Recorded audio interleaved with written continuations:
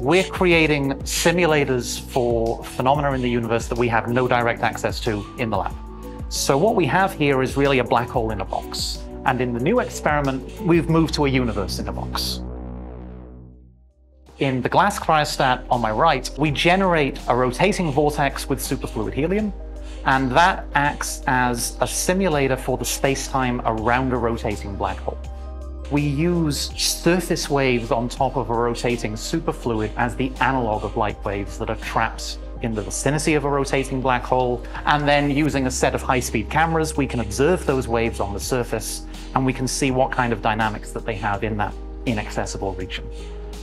The big missing question at the moment in physics in general is the relationship between quantum mechanics and gravity.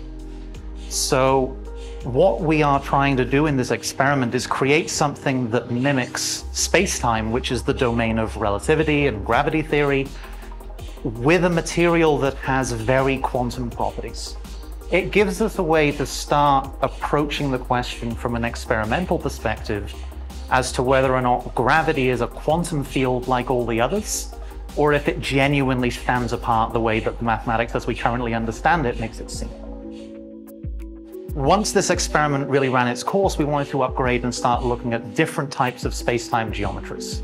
Now we've moved to a universe in a box. We're trying to create a flat 2+1 dimensional space-time. And then we're looking at excitations, which are the equivalent of particle excitations in a quantum field in that flat space-time. We have a closed experimental cell, which we fill with helium gas. And then we cool the whole system down so the helium transitions into a superfluid, and it forms a very thin film that coats the inside of the cell.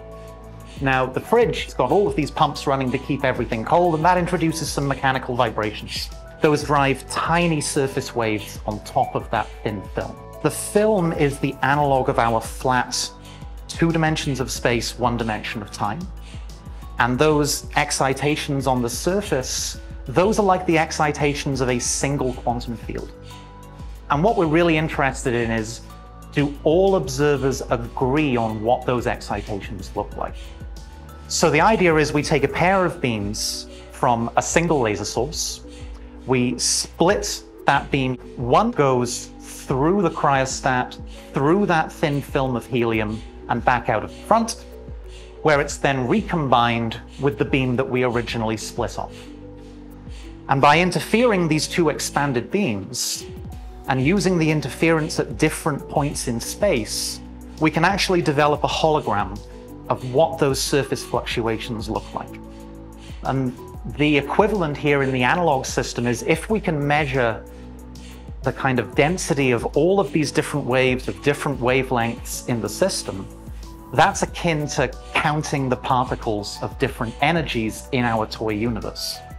And we're going to introduce a second laser probe.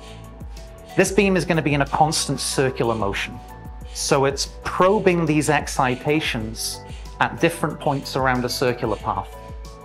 And the question is, when we compare our stationary observer to our rotating, accelerating observer, do they agree on the number of particles that they can count in this toy universe? So Unruh predicted that the accelerating observer should see particles that a stationary observer wouldn't. And this gives us a way to look for those particles directly in an analog system, rather than looking for this really infinitesimally tiny effect out in the real universe. This is a philosophical problem more than anything. On one level, you can say, well, it makes sense that we could have different observers seeing different numbers of particles because we're used to particles being created and destroyed all the time. But the number of particles in the universe should be some really fundamental number that arguably everybody should agree on. And if 2 observers disagree about the contents of the universe, then you've got to start asking yourself, which one is real? What does real even mean when you start asking how many particles are in the universe? So this is a really fundamental question about Are the things that we take for granted that we observe in nature objective?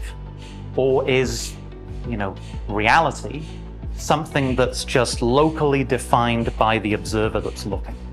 And this is potentially going to be one of the first experiments that can actually shine a light on that sort of region.